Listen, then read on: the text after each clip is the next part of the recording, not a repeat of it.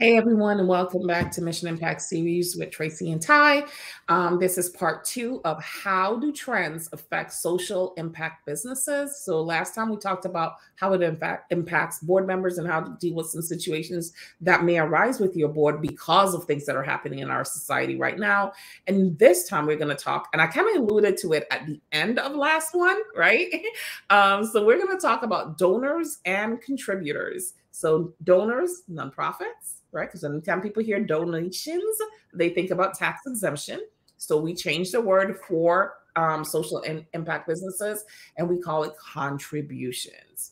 So that is what we're going to talk about today, is how what's happening in our society can adversely or positively affect the amount of donations and contributions that you get and how you solicit those donations and contributions. So if this is your first time catching us, my name is Tracy V. Allen. I am the owner of TVA Consulting Group, where I help change agents to design, build, and fund their social ventures so that they can live the lifestyle that they desire while impacting their communities.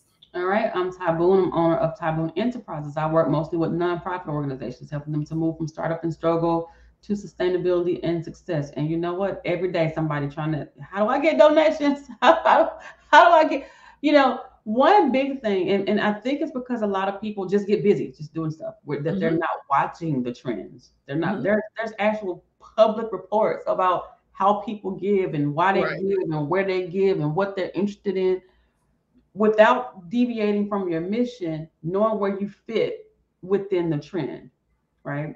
Will help you to have that conversation with potential donors about how you want them to give, knowing what your goals are, your fundraising goals. How much do you need to raise and why do you need to raise this amount of money? Does it even make sense for this organization to raise this amount of money to do the thing that they're trying to do? And I think it's a lot of homework and a lot of research that goes into it that we're just kind of missing, and we're not doing it. And we're just thinking, oh, I'm gonna fundraise. and that's it. And then when it doesn't have a good outcome, you're wondering why. Like, why didn't they give to me? First of all, the funding trends are not over there; they're over here. People are giving. When you're talking about individual donors, they're still giving from their heart. So when you have a cause that they could connect with and they have the money for it, then they're more likely to give. But you also have to know about them. How do you connect? What are their core values? Have they already given to other people? Are you asking them at the right time? Those kind of things that I think we forget, and we just jump out and start asking folks for money.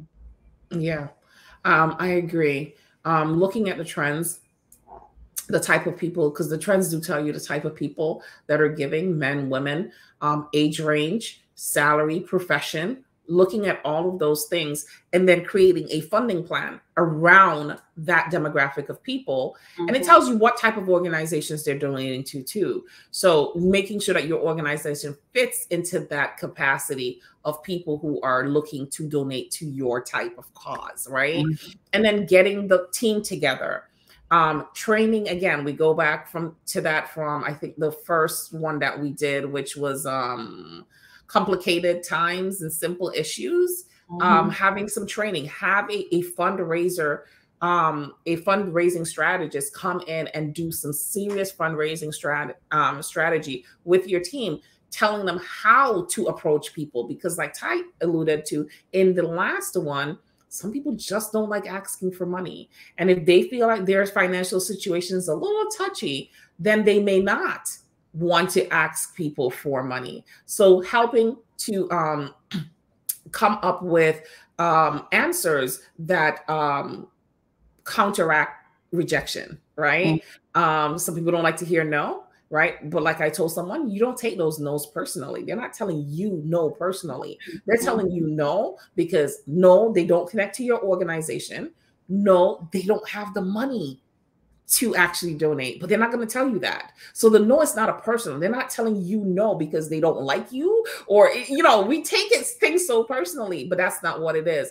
But having someone come in, really break down the trends for you. This is what's going on. This is where your organization can get its pool of money from. This is the best type of fundraiser to have for your specific type of organization. This is realistically based on what past performances and what the market is saying, that you can actually raise. You know what I mean? So you're not out there just expelling a lot of effort with no results, because that's where, oh, this is not working comes in, right? We get really disappointed. We think that we ourselves are a failure and not that the product that we put out was a failing.